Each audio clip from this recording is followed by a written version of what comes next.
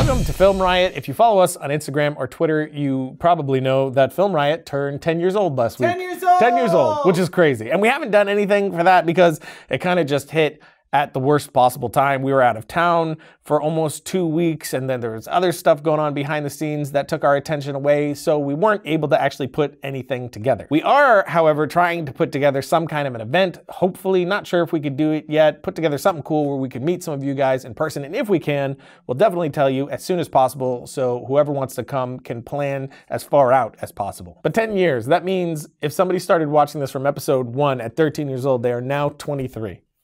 That made me feel weird. I know, and I don't like that. Just very old. So let's stop thinking about how I'm getting old and talk about directing. My question is, I see films as a collaborative act of art, but it is still the vision of the director, right? How much freedom do you give your actress and actors? Thanks. I talk about it sometimes and like to think of it as this giant highway all going in the same direction. You might be in this lane and originally think everybody's going to be in this lane, but they all veer off in different lanes. And as long as they're all headed in the same direction, that is totally fine. And what I mean by that is as long as it's still servicing the tone, story, and intention of the original piece, then, you know, whatever makes it the actor's own, whatever, you know, will make it natural to them, those things are fine as long as it's staying within the same intention. That's what you're always trying to do. You're guarding the story, but giving everybody as much leeway as possible to add their voice to this choir you're creating, but you're singing the same song. The second they start singing different lyrics, well, then it no longer makes any sense and you have to rope that in. So it's all about keeping them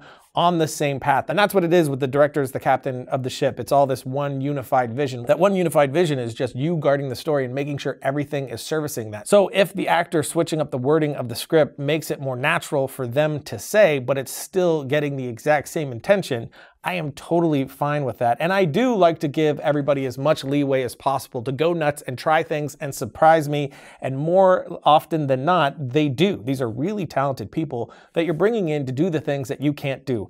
I can't act, you know, I can't do cinematography like the cinematographers I've worked with can. I can't edit like Lucas can. I can't do the music like Daniel can. All of them are bringing insane expertise and experience to your piece. So it's your job to then convey what it is that you're trying to accomplish within the scene, within the film as a whole. And if you can get them to understand that and get on the same highway as you before you even get there, well, then when they start bringing their own notes into the song, they already know, you know, that scale. So they're only going to bring the notes that fit into that scale and it's all going to be in harmony. And then it's just shifting them this way a little bit, that way a little bit, when they're making decisions that don't quite land, but you're giving them, that's your job. You're giving them that leeway to kind of stumble on the tightrope and you're there to make sure they stay on it.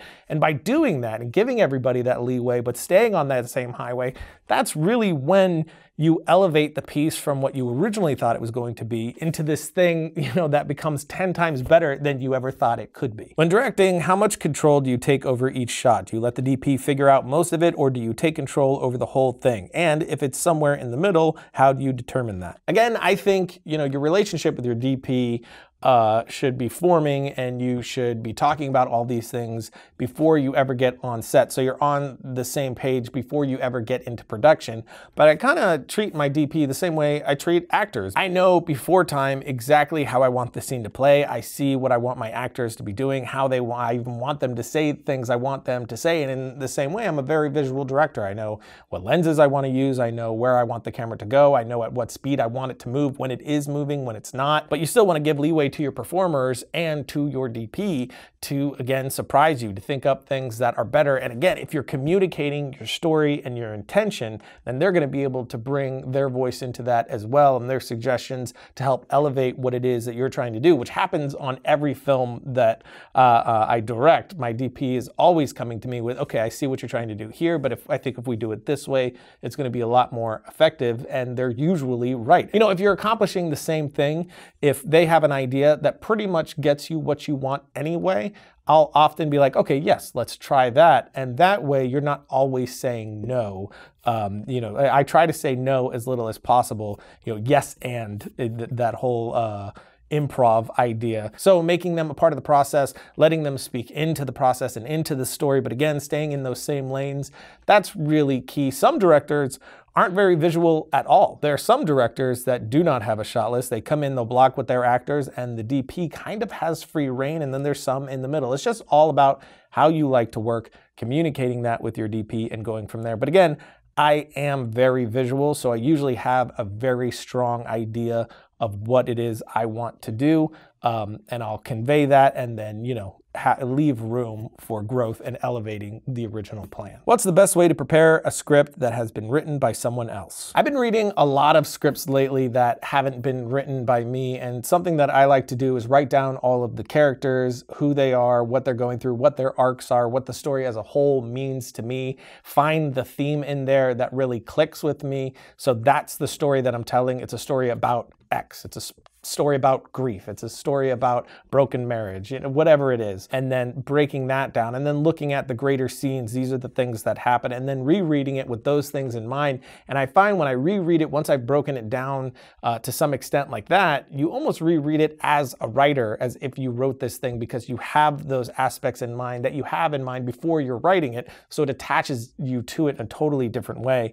And then I'll just make notes as I go through about different key moments, and then I'll usually have ideas to shift things around, which helps make it a little bit more me, which isn't always necessary. I mean, I'm not moving things if it works in the script. I'm only moving it if it feels like it needs to change. But though doing those things does help you feel more attached to it, I've found. But doing it that way helps attach me to the story a lot more deeply than it would just reading it otherwise. And then, of course, I'm reading it over and over and over again until I'm really seeing this story in a way that you only do when you write it. Define what a director is technically, and what is the true role he or she is playing in making things happen. Is it just telling everyone what to do, or is there something else that the director is supposed to do besides being the boss? Thanks. You are the creative drive and vision behind the entire story.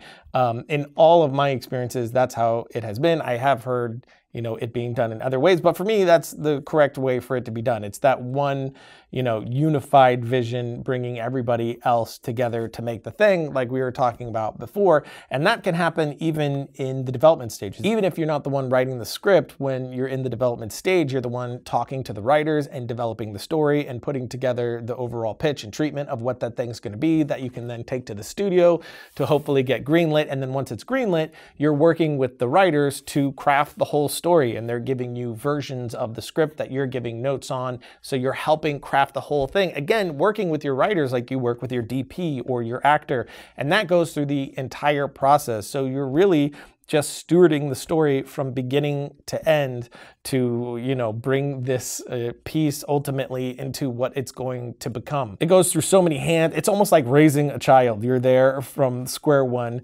to the ending, and it's going to go through a lot of different experiences, and there's going to be a lot of different people involved, but you're raising this thing and hopefully protecting it to ultimately, you know, let it go to college, I guess. But now let's talk about domain.com, which has all your website needs, including .com and .net domain names. And I have been saying it lately that all of us filmmakers really do need a website, whether it's for your company or your own personal site, like the one that I have, which I just keep shamelessly plugging. Maybe I should stop shamelessly plugging my own website at some point. Or you don't. Or I don't. And then you just... I mean, there's nothing really on there but links to our short films, so I guess it's basically the same thing as the YouTube channel. But the point is, it's like a digital business card, really. I mean, some people have business cards, but the best thing to have, I mean, a business card with just a link to your personal site, I think would be the greatest business card of all time.